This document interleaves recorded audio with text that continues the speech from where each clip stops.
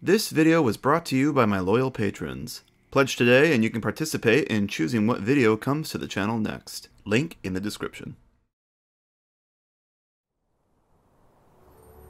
This is the island of Sodor. The island is covered in railway lines. The railway connects all of Sodor into one cohesive network. From the sunny paradise beaches on the west coast, to the beautiful scenic mountain ranges in the north. In the south is the island's biggest port, Brendam Docks. It is here where all the ships come in, bringing visitors, cargo, and even engines from all around the world. Many ships calls for many cranes to unload them, and there is one crane here that works harder than all the rest. His name is Cranky. Down by the docks, that's the place to be. Down by the docks, gateway to the sea. Down by the dockside, we are the team, working together, just like family. Down by the docks, you're never on your own. Down by the docks, it's really home from home. Down by the dockside, down by the dockside, down by the dockside is where we want to be. Cranky by name, cranky by nature. Cranky is a high and mighty dockside crane. As all cranes are, he sees himself above the engines, figuratively and literally. At least, he did at one point. Sarcastic, impatient, rude, and easily irritated, Cranky lives up to his name. Lifting and loading, loading and lifting, always working, always stuck in the same place. It's not easy being a dockside crane. However, there is a streak of sympathy with Cranky. He's not just cranky because the likes of his coworker Salty annoying him. There's a little more there than meets the eye. And today, we're going to examine that. Much like Hero before, Cranky is one of the TV exclusive characters, and doesn't have a rich backstory from the original Railway series books like most of the other characters. So instead of going through each era one by one, I'm going to change it up a little bit today, and talk about Cranky's character from his very first episode to his final one. For a character that is stuck in place and cannot move, he has trekked quite a journey over the years. So let's deconstruct this construction and see what Cranky's really all about. We'll start in 1998. Whoops.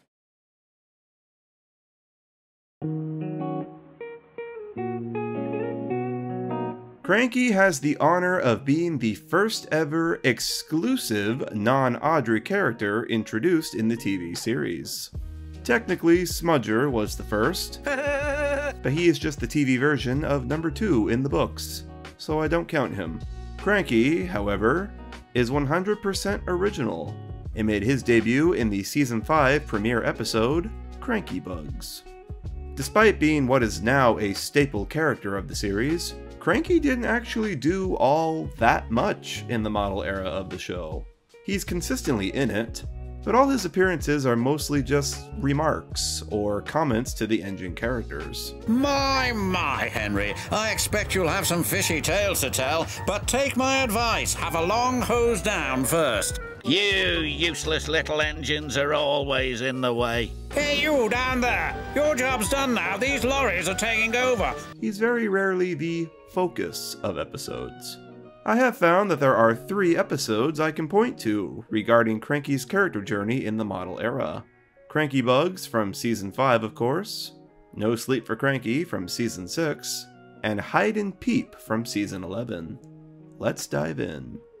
Cranky Bugs was Cranky's first appearance, and here he is depicted as a new crane who is rude and nasty to the little engines. A crane was causing trouble. His name is Cranky, and this was his first day at the docks. You're useless little bugs, He called from above. I love this initial concept of Cranky. A crane is a good concept for a character who views himself above others, because he is literally above them. It works figuratively and literally. Gordon and James do a fine job of describing him. Cranes are airy-fairy things. They need a lot of attention, like me, in fact. He's high up in the air, coping with wind, rain, and baking sun. Then he looks down and sees you two little engines being annoying. In this episode, and the rest of the season, Cranky is basically just an obstacle for the engines. He's insulting, he's impatient, rude, and a bit of a trickster. Come on, push those trucks closer to me. Poor Percy. He does get his comeuppance in this episode, when a ship crashes into the dock and causes him to topple over.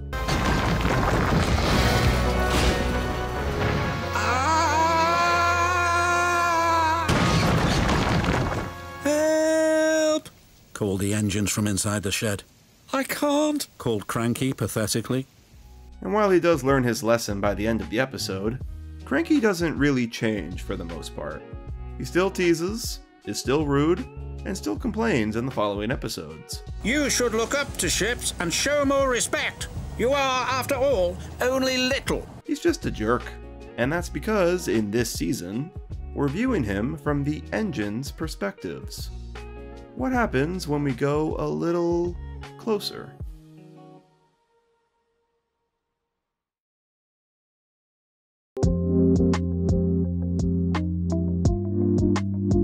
Season 6 shook things up a bit. In this season, we got no sleep for Cranky, the first and only Cranky-centric episode of the model series. In this episode, we get to see the world through Cranky's eyes, and they show us a day in the life of a crane that can't physically move. It's, unsurprisingly, very unexciting. He's always expected to work day in, day out. If a ship comes in, Cranky's awake to unload it, no matter the time, with no one all the way up there to keep him company besides the gulls. And his only company are the gulls that settle on his arm.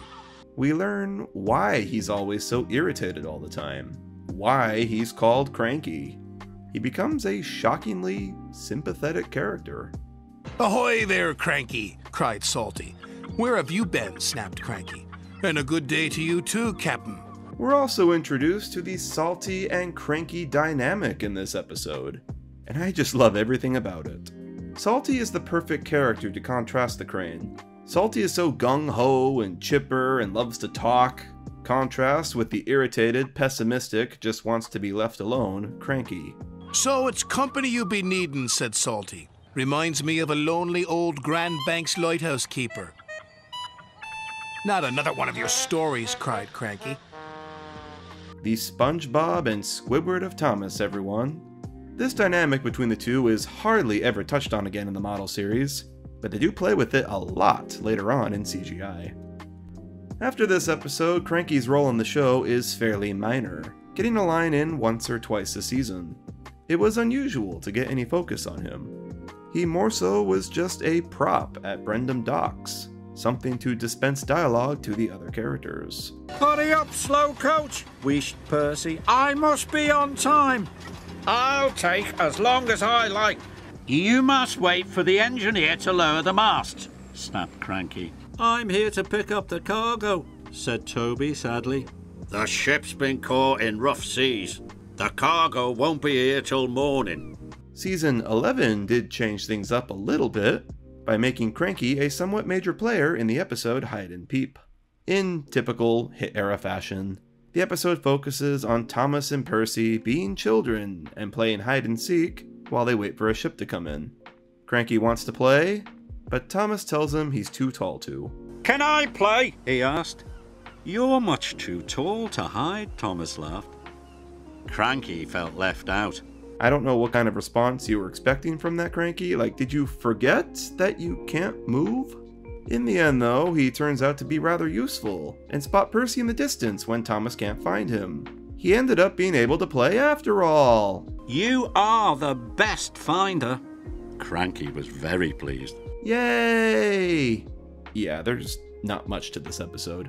It is consistent with what we know of Cranky, though. Cranky being left out and lonely because he's so separated from the others. So how did he transition into CGI? Much like how the first episode of the first non-Audrey season was a Cranky episode, the first full CGI episode is also a Cranky episode. Weird parallel there. Good morning, Cranky. What's good about it? There's not a whole lot going on in Creaky Cranky. It's pretty standard fare for a Nitrogen era outing. Cranky says he's stronger than Thomas, and Thomas tries to disprove it by making Cranky lift the heaviest things he can find, including himself. Planet crap. They get scolded, Thomas makes it right, and they apologize to each other. A pretty standard 3-strike formula outing for this era, but I will say, it's not as dull as other episodes, and I think that mostly comes down to the fact that they're actually doing something with Cranky again. Seeing Cranky actually do stuff for the first time since, gosh, season 6 is somewhat remarkable. I feel like this episode was a turning point for the character, because suddenly following this, Cranky started being more involved in episodes. I have to wonder if the fact he's CGI now was a key part of this. You might notice that back in the model series, whenever they made Cranky spin or perform an action, the footage is sometimes sped up, or there's a wire pulling him in the background. More often than not, when he's talking, he's just static.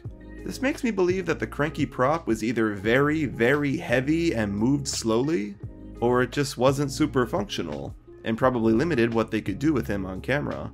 Now in CGI, Cranky can swing freely and lift anything, and they can get epic ground perspective shots of him. Just a theory, of course. Something notable about this episode is when Thomas goes to the Steamworks, Kevin the Crane says, Give Cranky my best. That's kinda neat in hindsight. While probably not intentional at the time, it's a neat little setup to when they finally meet a few seasons later. Kevin had never met Cranky, but probably heard of him, but I'll get to that. With this newfound limelight on him, Cranky was allowed to break out a bit during these seasons. Over time, they fed us little bits of characterization for him, such as him having pachyderm, a fear of elephants. There's an elephant on the loose. An elephant? Wow! Where? Elephants? Huh. Yikes! In Percy's New Friends and Bubbling Boilers, Cranky is shown befriending seagulls. One he even named Stuart, which is cute. Wow, Stuart! I nearly hit you! You should be more careful, little friend. Which is just a nice continuation of what they told us about Cranky and seagulls before. We start seeing that Cranky's a little bit of a softie, and in spite of the rude remarks he makes to the engines, he does care about them. Under all that gruff beats a heart of gold. We see it in certain interactions. In Misty Island Rescue, he feels bad for Percy when Thomas is missing and he keeps a lookout for him. There's still no sign of him. Wow, I can't believe I just used Misty Island Rescue as a positive example of something. In Away from the Sea, Cranky makes a comment of worry to Salty's engine making funny noises. What's with all the noises, Salty? Are you alright? In Kevin's Cranky Friend, Cranky sticks up for Kevin when he's being wrongfully demeaned by Topham. Oh, we're coming back to this one in a minute, don't worry. In Thomas the Quarry Engine, he joins in singing a little song with the others. Where the brass bands play Diddly-om-pom-pom. In Diesel and the Ducklings, he makes a comment about how awful Diesel is to the others. Why does he always have to act like that? It really says a lot when Cranky is the one commenting on how rude someone else is being. But the greatest shining example of Cranky's hidden heart of gold can be found in the movie Tale of the Brave. In this movie, Thomas believes Percy has run away from Sodor on a ship, and he yells up at Cranky to stop it. Stop the ship, Cranky. Stop the ship! Don't let it go. This is an emergency. Cranky has a moment of hesitation, contemplating if he should do it or not, but his good conscience gets him to hurl his hook out to grab the ship. Got it! He didn't think it through though, as the ship starts to rip him off the dock, in what is a very tense action scene.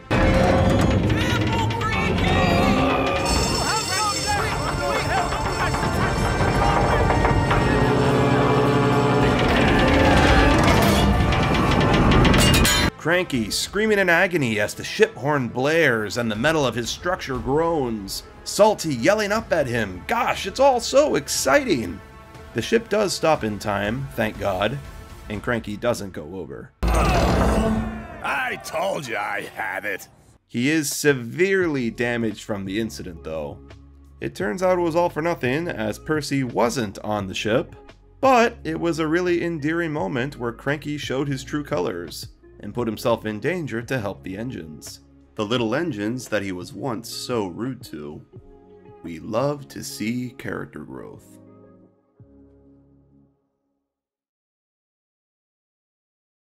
The Andrew Brenner era, aka the Renaissance for Thomas, started with season 17, and the season kicked off with, wow, what are the odds? Another Cranky episode.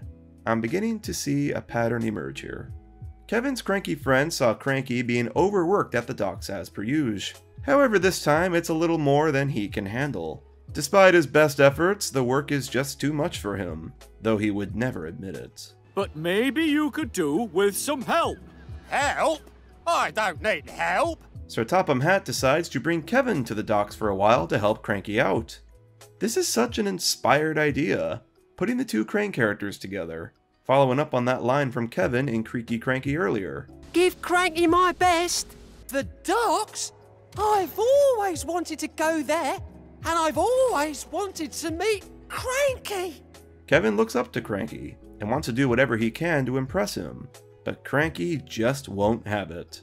He believes he doesn't need any help, and he keeps unfairly blaming his own shortcomings on him. That was all your fault, you silly little crane. Watching me all the time, you're making me nervous. Only after his trying to do everything himself lands Kevin in trouble, he admits that he could use a hand. He's doing a fine job there, matey. Yes, he certainly is. But why does he have to do it so cheerfully? Season 19 saw a Cranky Christmas, in which Cranky accidentally dropped a crate. Thinking he broke whatever is inside it, Cranky hides the crate from view and pretends he knows nothing about it when Thomas comes along and asks for it. Despite Cranky's efforts to keep it hidden, the crate is found, and it's revealed later that nothing was actually broken inside. It was filled with ice skates just jumbling around. It turned out it was just all the ice skates rattling about. That's what I thought when I dropped it. When you dropped it? No. All's well that ends well, I guess. Can't we just let it go? Let it go! Both of these episodes reveal something about Cranky that I think is very interesting. Cranky is very insecure, and the more I think about it, the more all of this makes sense. We established earlier that he's lonely up there in the sky and overworked, and that's why he's cranky. But I think it goes a little further than that. Here is my take on Cranky. Cranky has a high opinion of himself, no pun intended, and with that comes a reputation he has to uphold. Cranky is hard on himself. He won't admit it when he's overworked. Help? I don't need help. Or when he makes a mistake. That was all your fault, you silly little crane. Watching me all the time, you're making me nervous. Or even when he's just lonely. You're lonely, said Ben. I'm not cranky cranked. He can't face being judged, or looked down on, or thought little of in any regard. He puts on a gruff, tough guy, standoffish, grumpy exterior whenever he feels these insecurities. As we see in plenty of episodes, when Cranky is not under stress, he's actually kind of a fairly easygoing guy, and he shows concern for the engines. He hides his true feelings when under pressure, and maybe, perhaps, that's why it's hard for him to make friends. He befriends seagulls not just because they land on his arm and keep him company, he befriends them because he knows they won't judge him. Kind of like how people with depression or social anxiety might rather seek out the company of dogs rather than other people. Now we all know the engines are better than that, most of the time. None of them have any ill will towards Cranky or will judge him. But that doesn't matter in Cranky's mind. His insecurities just sorta get the best of him, and he puts on the cranky exterior to shield them. This revelation now brings us to Season 21, where this building up of insecurities reaches its breaking point.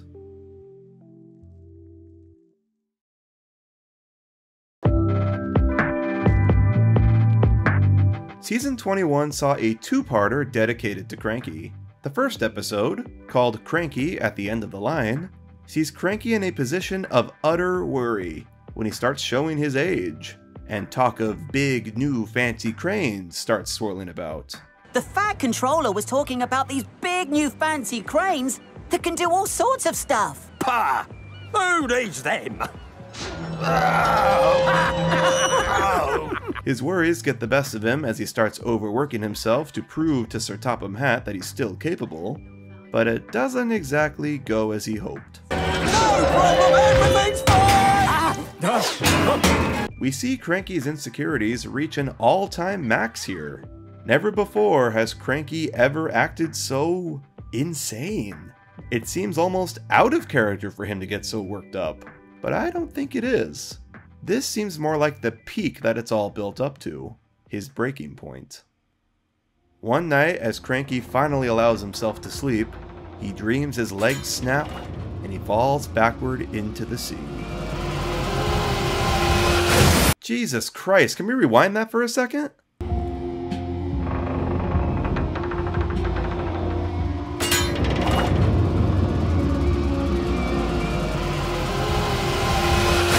Wow, this is kinda dark for a kid's show. Cranky dreamed he died, thrown into the sea because he wasn't useful anymore. He awakes suddenly. Everything seems fine until... Hey up, Chuck! His darkest fear comes true. The new crane's name is Carly, and naturally upon first witnessing her, Cranky begs Sir Topham Hatt to not scrap him. Don't get rid of me, sir, please! I'm not so old, and I really am a useful crane! I know you are, Cranky. Very useful indeed. He doesn't, of course, and explains Carly is here to help because of Cranky being so overworked. We'll soon have these docks running smoothly again. Now that was interesting. Note how his immediate reaction to being told Carly is there to help him is not gratuity or relief, it's anger. After all he's been through, he's angry someone is there to help him. That says a lot, doesn't it? He takes it as a blow to his ego. In any other average Thomas episode, Cranky would probably just be relieved and the story would just end here. But there's a bit more to explore, character-wise. This leads into part 2, where Cranky has to force himself to allow Carly to help him. For years, Cranky has tried to do everything on his own and not show his true feelings, so this is going to be a difficult adjustment for him. To make matters worse, Carly is a natural and is seemingly able to do everything herself with ease. See that? She's doing everything while I'm just standing here twiddling my hook. And good old Salty is there for him to vent to. I love that even though him and Salty don't really ever see eye to eye, Salty is still a constant loyal figure there for him. Someone for him to express his frustrations to, and take advice from. If anyone knows Cranky the best, it's Salty. After a montage of the two trying to one-up each other, Cranky and Carly get tangled up, and learn they have to pull together if they want to get anywhere. Pretty standard moral for a kid's show, but Cranky changes. After they learn to pull together, Cranky seems happy. He's laughing and having a good time.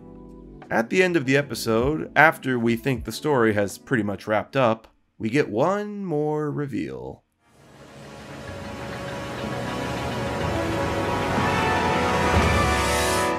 What? Big Mickey finally speaks.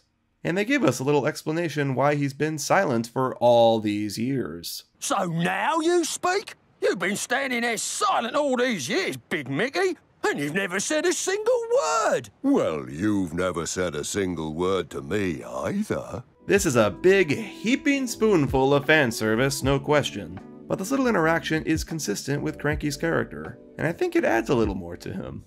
He never let people in, and never tried to speak words to the crane who has been right there this entire time. Friendship was only meters away, and Cranky's insecurities caused him to stay silent for years.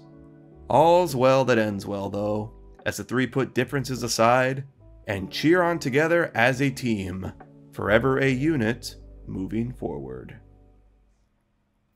For years, Cranky let his insecurities control his actions.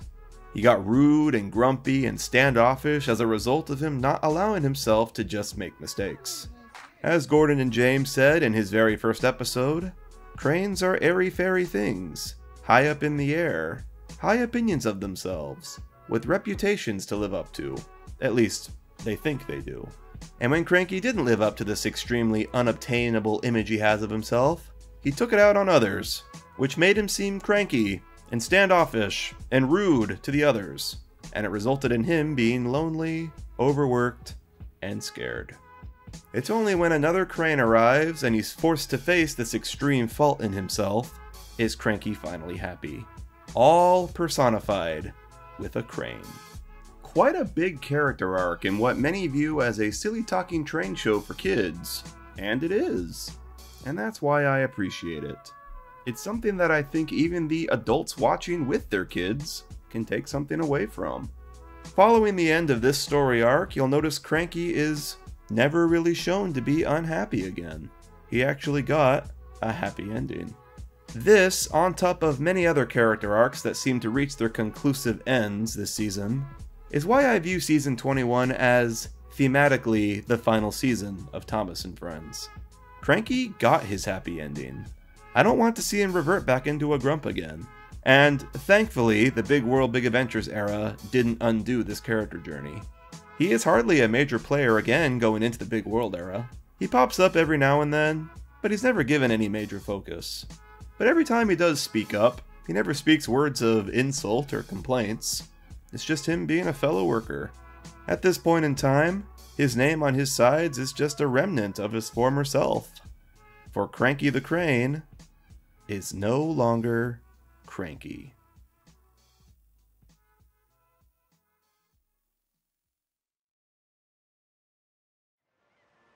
Now, it may seem a bit pointless since there's only two to choose from, but if I were to pick one era of the show I think was best for the character, I'd have to give this one to the CGI series. Wow, the first time CGI was chosen in one of these, look at that.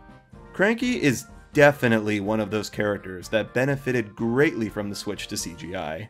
He was no longer a background piece of machinery at the dock set. He was a character, someone they had the freedom to play around with, and weren't limited by what the prop could do. Even from the very first CGI episode, they immediately started using Cranky more as a character instead of a prop. There's just something to this guy. He's not just a gimmick to sell a brand new deluxe-sized crane toy to go with your wooden railway set. Cranky is a fully realized character, complete with baggage and insecurities. Salty put it best, under all that gruff is a heart of gold.